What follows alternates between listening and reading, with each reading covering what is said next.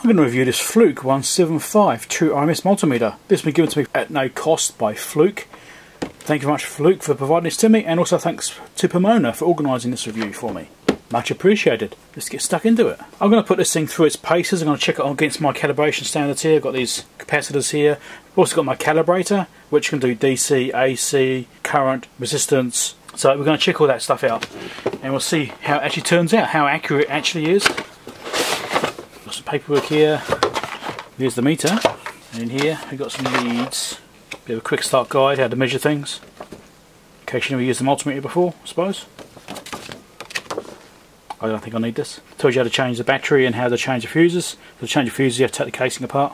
If you don't blow them up, you don't have to worry about it. And battery is a 9-volt battery it takes. And there's the safety information and warning stuff in multiple languages, as you always get, because you know it's a Fluke and you have to be considering that these are used for industrial use.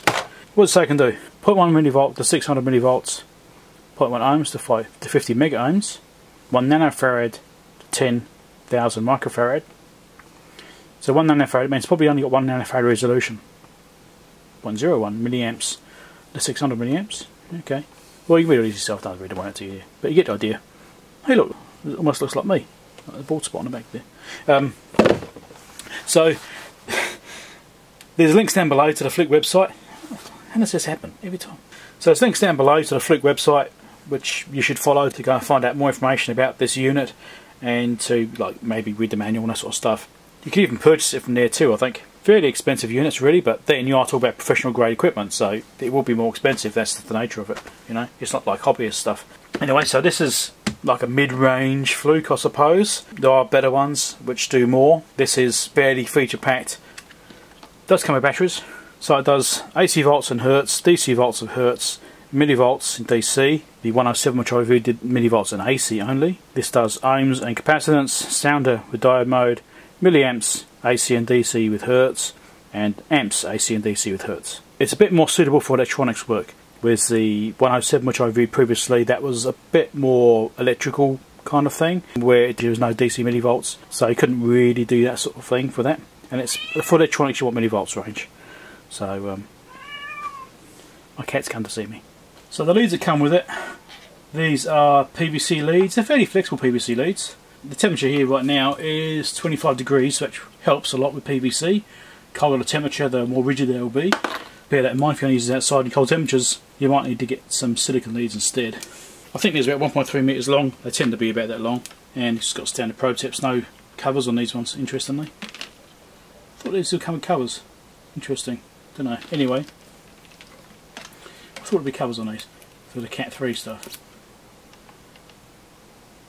Cat 3000 volt, Cat 4 600 volts. That's what they rated at. So where's the covers for the tips?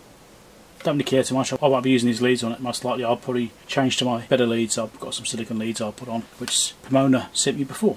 So I've tucked in barrel, latches in there quite nicely, kind of wedges in. There's a battery cover there, which 9 volt battery underneath there. No special functions on the back there mentioned, like sometimes they've got startup functions. Let's do some testing. Now I always do continuity testing using the original probes that came with the meter, give you an idea. So I'll do that first. That's basically instant. I'm getting some double triggers there because I'm going so fast. That's very fast. So I'll do my usual test, get my circuit board here, and we'll stick this on the ground.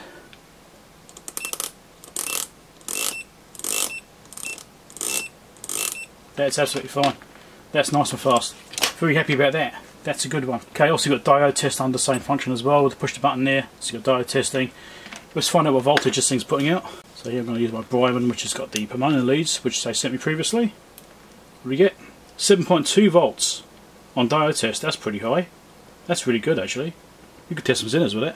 So another thing that matters a lot to people is, including me, is the terminal spacing. So I need to make sure that these are the standard spacing apart. I think they will be. So here's another cable which Pomona sent me. Straight in, no problem at all. So let's do capacitance testing. This is my 200 picofarad cap. Plug it in.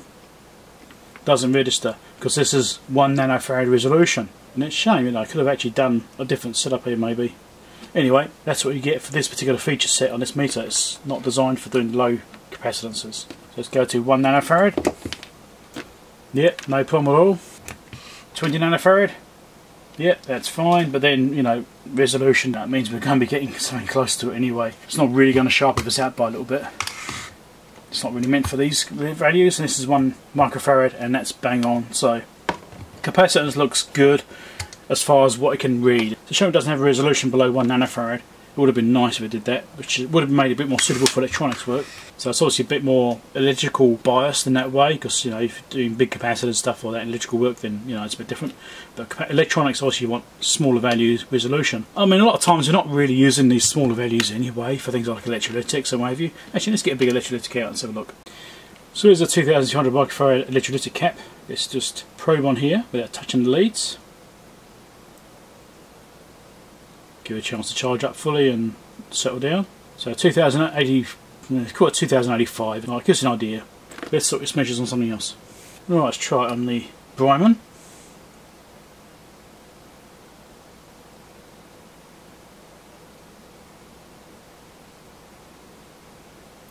Giving basically the same reading, resolution's not there. Right, let's go to the calibrator, check it through its paces on that and see what happens. Here we are at the calibrator on the 1 volt range, currently no output on DC volts over here. Let's turn the output on and see what happens. So we'll go through all the ranges on volts and millivolts DC first, and then we'll go to AC and come back and do that one afterwards. So let's turn the output on. Oh, look at that, 1 volt, perfect. That's good. 10 volts, perfect. 100 volts, perfect. And then obviously high voltage indicator over here. 200 volts, perfect. We'll just keep going up until it says no. 300 volts, perfect. 400, perfect. 500, perfect.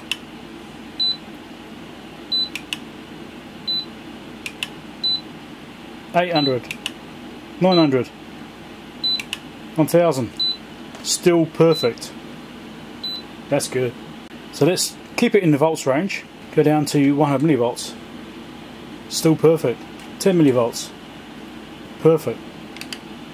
1 millivolt, perfect. This is the best one so far for this result. Okay, let's do millivolts.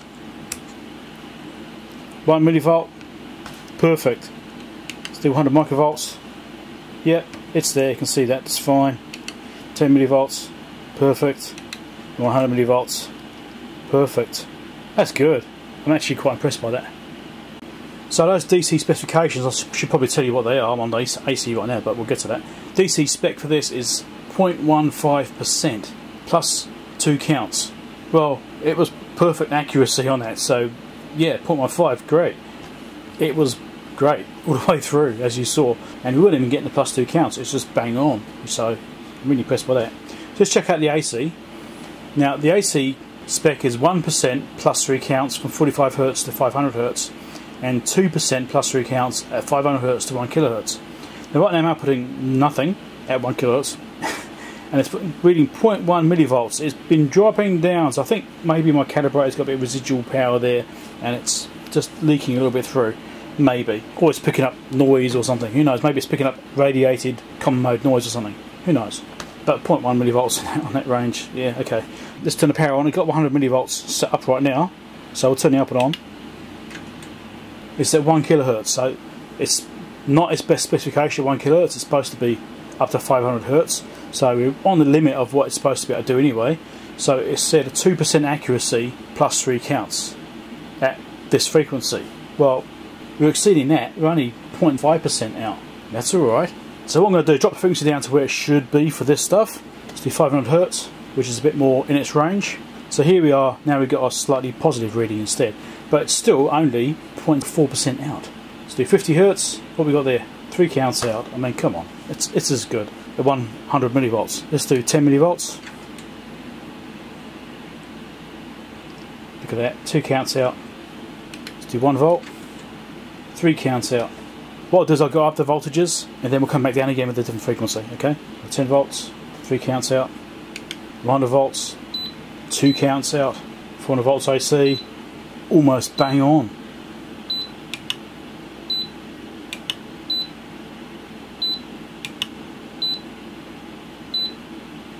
Got the bar graph here. This apparently updates, I think it's 40 times a second, I think I said.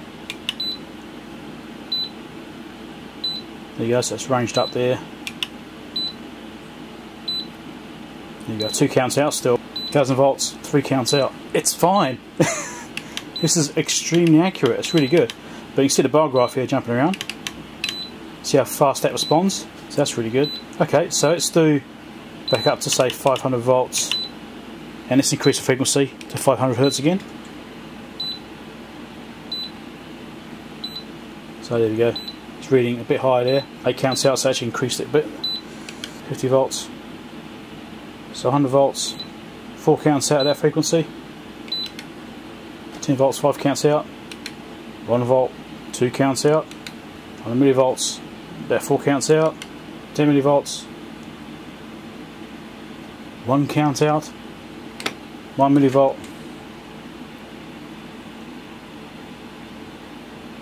It'll take some time to settle.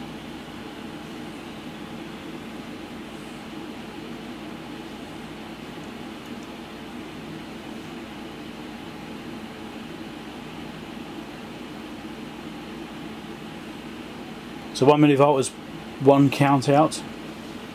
That's not bad. Oh, it's flicking to 0. It's almost there, look. There we go. It's just stabilising. So what I might do is go back to 1 volt. Then we'll check the frequencies and see what we can get out of that, okay? So the spec is at 1 kilohertz, it's supposed to be 2%. So we could have potentially like 98 here. And I just wonder what the top limit actually is. Don't forget it's plus counts as well, which was plus 3 counts. So that's pretty much there. So 1.6 kilohertz. So it's exceeding the spec really. That's good. So next, let's measure current. I had to change the probe setup I've got in here, the leads, because of obviously the jack setup on here. So I had to use individual leads, so I had to change that.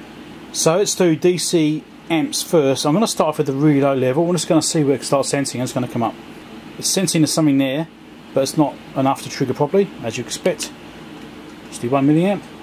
There we go. That's there. 10 milliamps. Perfect.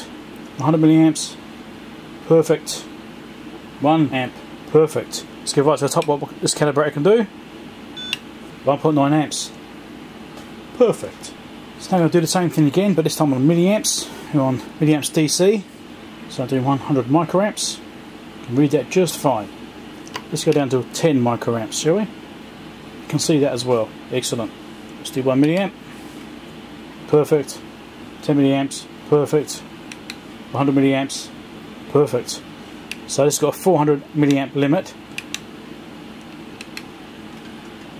So 300 milliamps is perfect. 400 milliamps is perfect. Can't ask you a bit of that, can you? Right, now we're going to measure AC milliamps. So this is 100 microamps again. About 500 hertz. It's not seeing anything here. There's milliamps there. It's just showing up. There we go. As it's settling down, 100 microamps. It's there, can read it. Couldn't read the frequency before, but so the level was really low for the trigger frequency. So let's go 1 milliamp. Absolutely fine. Let's see if we can get frequency now. Still can't get frequency yet. 10 milliamps. There we go. 10 milliamps. You can read the frequency. That's fine. And there we go.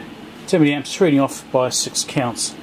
The spec for this is plus 1.5, well, 1.5% plus 3 counts on all ranges.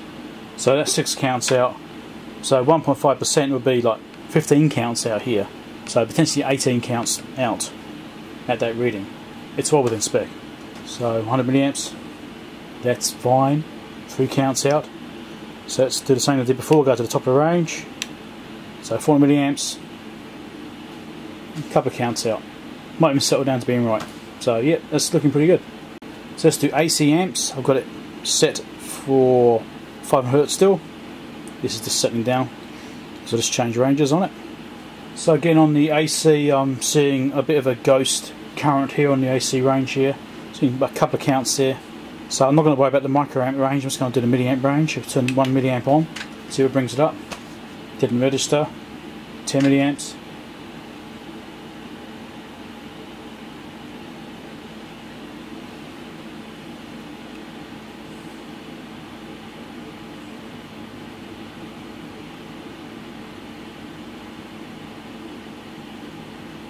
So 10 milliamps it showed up. It took a little while to settle down though.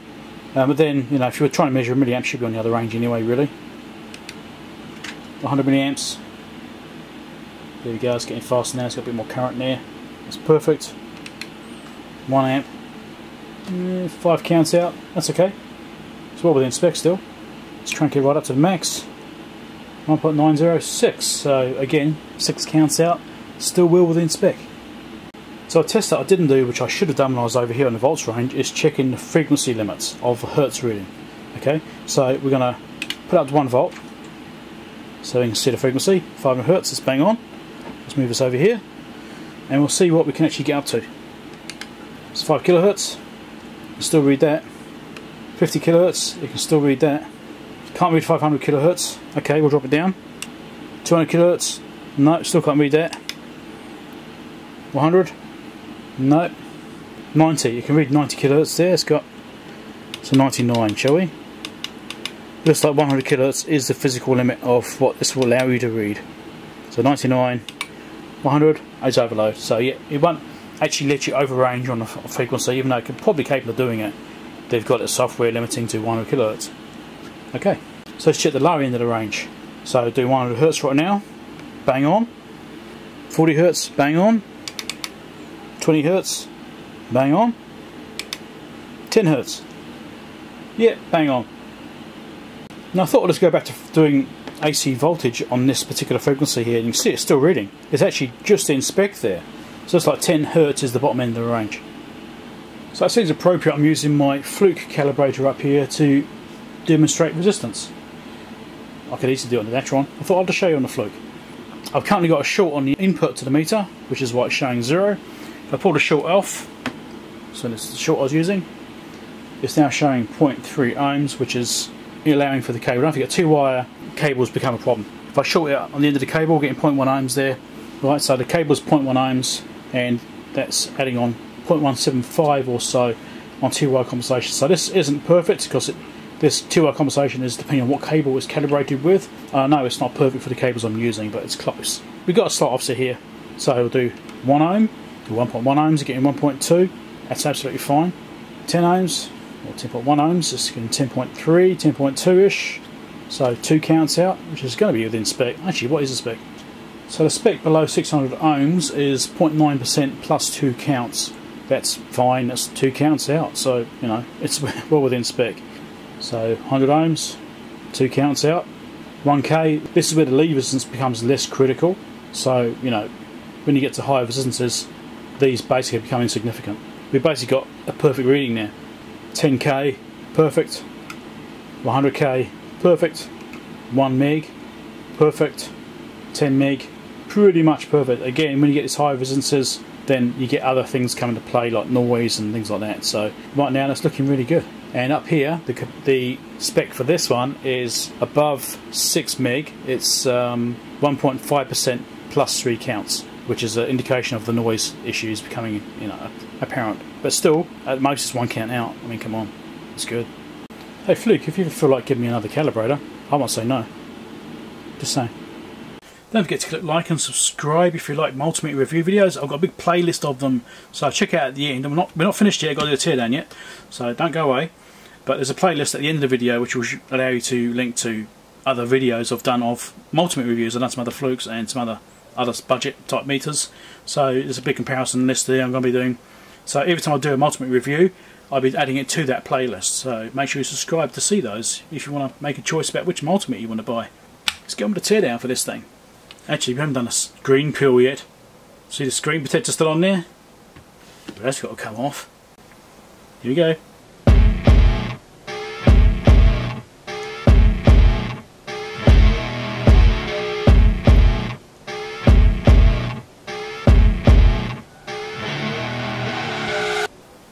Oh yeah. Right, let's open this beastie up. Plastic screws.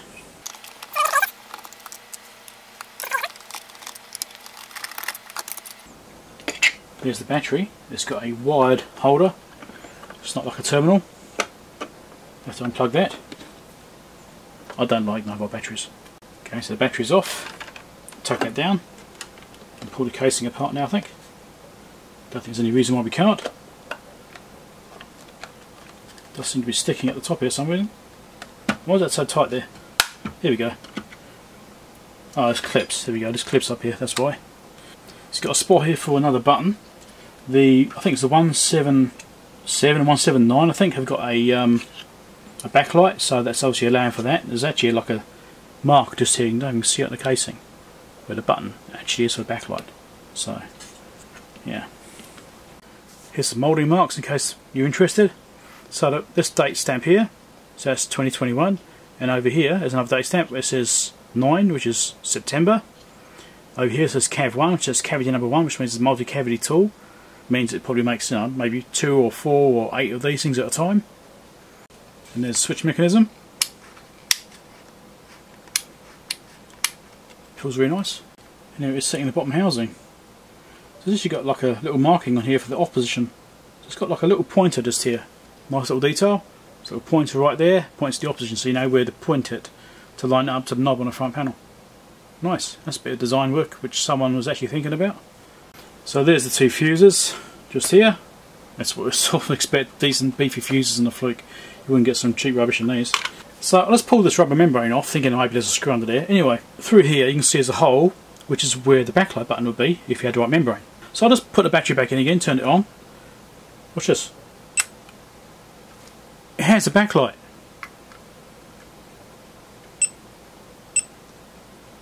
It does actually have one. Interesting. There's a hidden screw under there.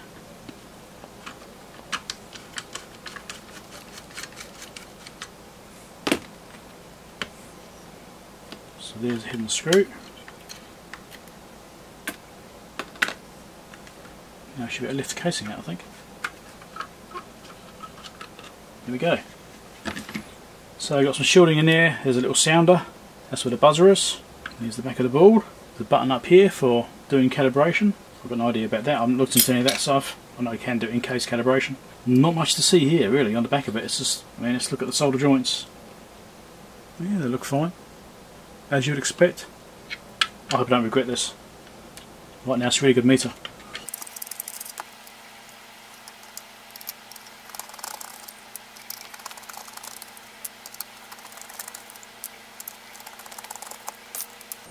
Okay, what happens when I do this?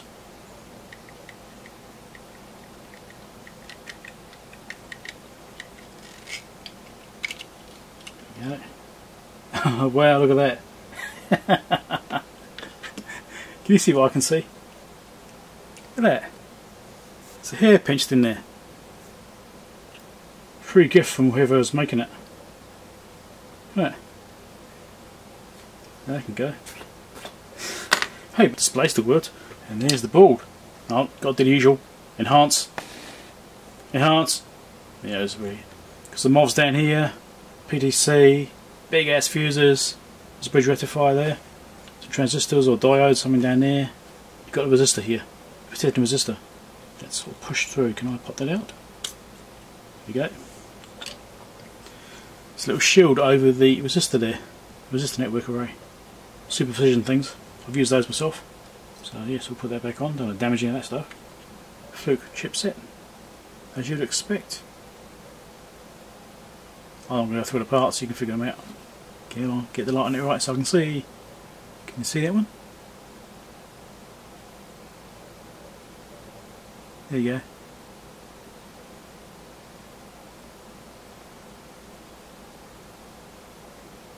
So I'm actually really tempted to try and find one of these membranes and install it.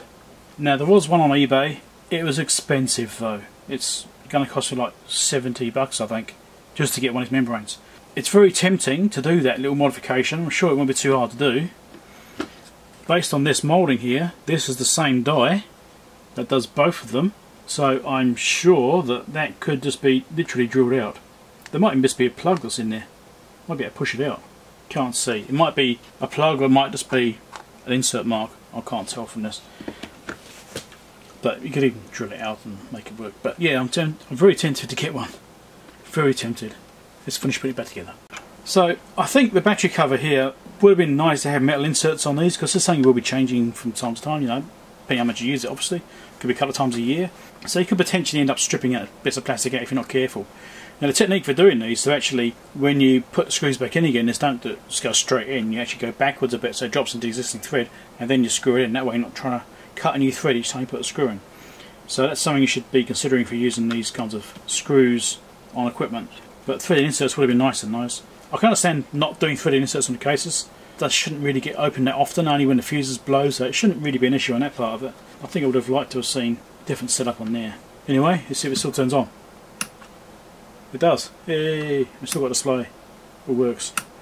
So, looks like I didn't break anything. So don't forget to click like and subscribe if you haven't seen these videos before. Thanks much again to Fluke and Pomona for sending this to me. Very much appreciated. Don't forget to check out the playlist at the end. So I've got a playlist there. There's a playlist there. There's a subscribe link here and a Patreon support link there. Go and check those out if you want to help support the channel, help me to get more equipment. Bye.